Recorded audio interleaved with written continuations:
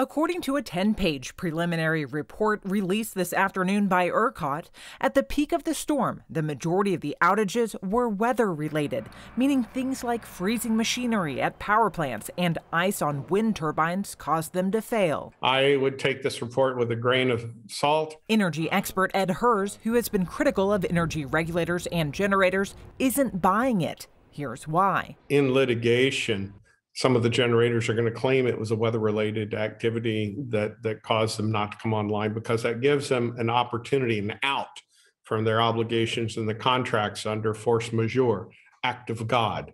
And so they may not have to pay on their obligations to the ERCOT market or to other counterparties. Here's the full breakdown of the reasons that power generators tell ERCOT their systems failed.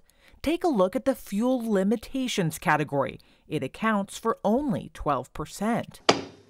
But during House testimony last month, some of the largest power generation companies like NRG testified that lack of fuel was the #1 factor to blame. If the natural gas system is compromised, the power system is going to be compromised. You know, this report differs so radically from the testimony that was given in Austin that it just raises too many questions. Something's wrong.